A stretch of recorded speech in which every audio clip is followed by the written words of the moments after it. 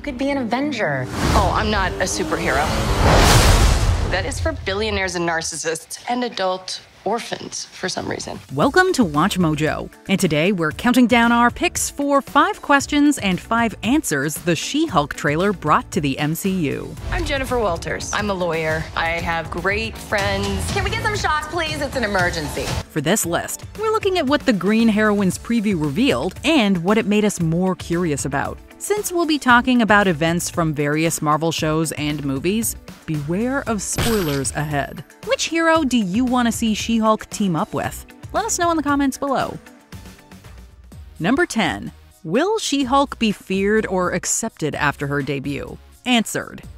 After Jennifer Walters transforms into her green form, the general public seems to gravitate towards her. I just want to be a normal, anonymous lawyer. Can you tell us where She-Hulk is? Jen, you're a story now. She's able to walk around offices and attend parties without people running in terror throughout the trailer. While Jennifer still might have some haters out in the world, she's doing a lot better than her comic counterpart did. Is there anything more depressing than dating in your 30s? In one version of her origins, people thought She-Hulk was a savage monster who loved committing violent acts. She had to perform a lot of heroic deeds before the police stopped trying to arrest her. Fortunately, the people of the MCU seem to be a lot more accepting of She-Hulk and her powerful abilities. The fact that she's crushing it on dating apps is proof that she's wanted. This is the best date I've had in a while. Oh, Should we split some fries? let's get those to go. Number 9. Why did Jennifer Walters become She-Hulk? Not answered. We think it's pretty safe to assume that Jennifer inherited her green side from her cousin Bruce Banner. And a frustrating family. Cause we didn't ask for this, but you still gotta deal with it. As great as it was to see them together, the question of why they're practicing their superhero landings together is still hanging in the air. In She-Hulk's classic origin story, she was nearly assassinated after upsetting a dangerous criminal. Her cousin Bruce witnessed the harrowing scene and decided to save her by donating his blood. Jennifer Walters is the cousin of Bruce Banner. After receiving a blood transfusion from her cousin, Jennifer turned into a super strong and super smart green giant. The series could stick to the source material and get the live-action Jennifer wrapped up in a dangerous case. However, they could go in a new direction and have her get injured while Bruce is dealing with a bigger threat. Either way, we're looking forward to discovering exactly why she went green. Bruce, kind of feels like if I don't transform, I'm gonna die. Yes, yes, yes. No, no. Number 8. When will Frogman make his long-awaited MCU debut? Answered. Next.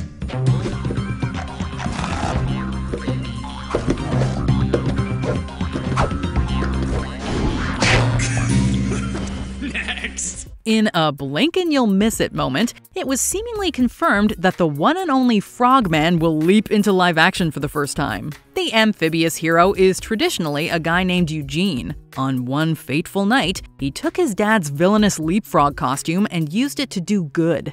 After Eugene captured a criminal through a combination of the suit's super hopping skills and sheer dumb luck, he became known as Frogman. He went on to have a surprisingly long history that includes a fitting team-up with the mutant Toad. The trailer left it ambiguous whether he'll work with She-Hulk. But since he's just a guy in a suit that allows him to jump better, he better not get on her bad side.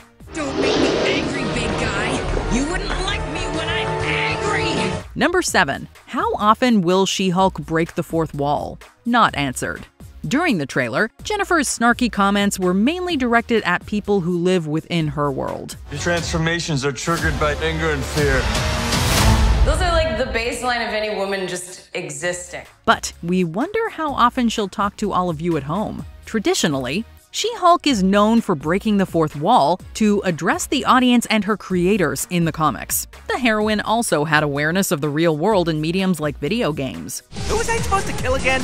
Yeah, doesn't matter. I can break the fourth wall too, you know. Since we know Tatiana Maslany is great at doing comedy, we'd love to hear what she has to say to the fans. But the frequency of her fourth wall breaks is still up in the air. Whether She-Hulk talks to us constantly or rarely, we hope she'll sit next to Deadpool and speak into the camera in the future. We also have a guest reactor this week, Korg, who was not my first choice, but apparently everyone else was too busy over on Disney+. Number 6. Will the Wicked Wrecking Crew team appear? Answered. Boy, Bulldozer and the Wrecker, aka the Wrecking Crew. Vacation's over, crew. Let the wrecking begin.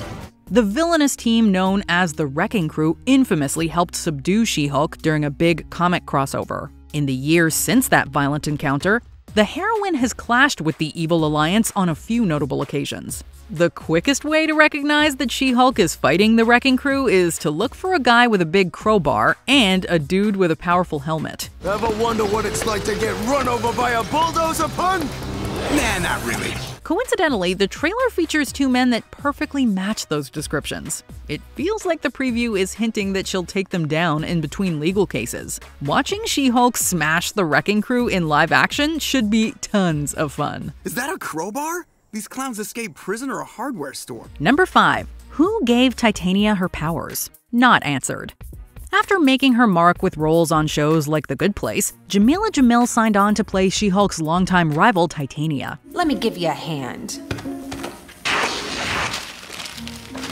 Hey! You're wasting your time if you think these law books are gonna get you out of here, sister. The brief glimpses of her character in the trailer got us more excited to see her in the role. While we now know she'll rock a fabulous supervillain outfit, it's unclear how she'll receive her powers.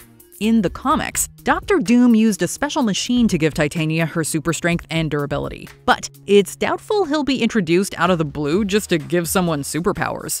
The show could use an established villain like Sharon Carter's power broker to connect the dots. It'd be a great twist if a former hero paved the way for a supervillain to rise against She-Hulk. Superhero with a law degree. But you're still locked up with me, counselor. At least the road I took to get here was fun. Number 4. Where in the world will She-Hulk go? Answered.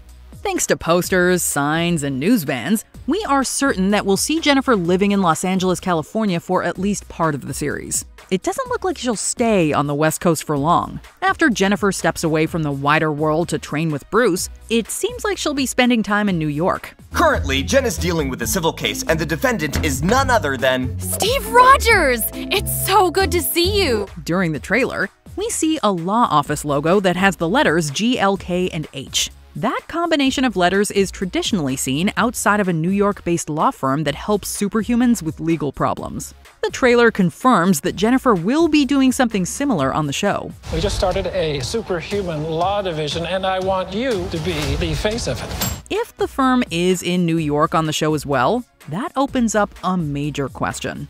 Number 3. Will She-Hulk share a courtroom with Daredevil? Not answered. Spider-Man No Way Home established that Matt Murdock, aka Daredevil, is still practicing law in New York City. That's great. Thank you. Well, I have some good news, Peter. I don't believe any of the charges against you are going to stick. Wait, seriously? Since he was willing to help Spider-Man and Punisher try to get out of legal jams, it'd be fitting if he tried to aid other super people. This is a path that could easily bring Matt and Jennifer together. I mean, you're Captain America. What lawyer could possibly discredit you in a court of law? Hey, so, this is awkward. Matt Murdock? If they're both in New York at the same time, they could show off their individual superpowers. However, it might be more interesting to see them go head-to-head in a courtroom instead. We don't know whether the Gamma Gal or Devil of Hell's Kitchen would emerge victorious if they faced each other in court. But we are certain they would both need to bring their A-game. How did you just do that? I'm a really good lawyer.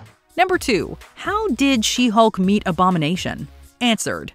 One of the main reasons Emil Blonsky became Abomination was so he could defeat the Hulk. Give me a real fight!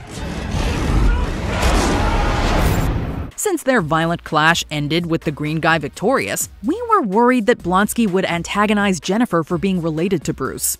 But the trailer hints at a surprisingly different story. Based on context clues, it seems like Jennifer will try to help Abomination get out of the facility he's imprisoned in. Shang-Chi showed us that Blonsky is allowed out of his red jail cell to fight with Sorcerer Supreme Wong. That hurt, Emil. You want me to show you how it feels? Maybe the wizard was the one who convinced people to give Abomination a second chance.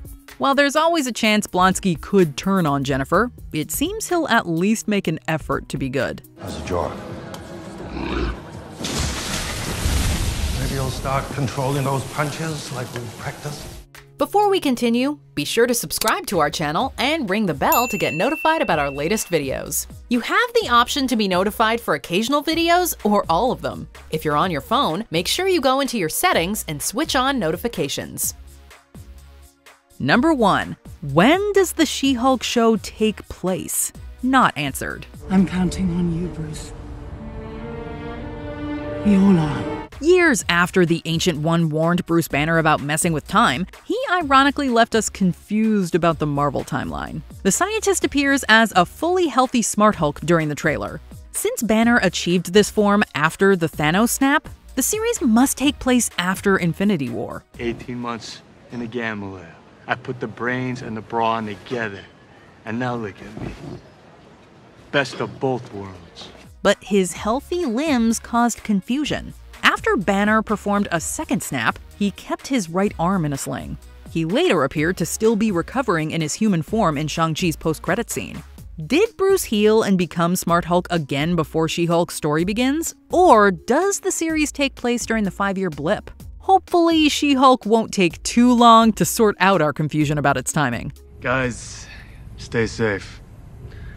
Welcome to the circus. Do you agree with our picks? Check out this other recent clip from WatchMojo, and be sure to subscribe and ring the bell to be notified about our latest videos.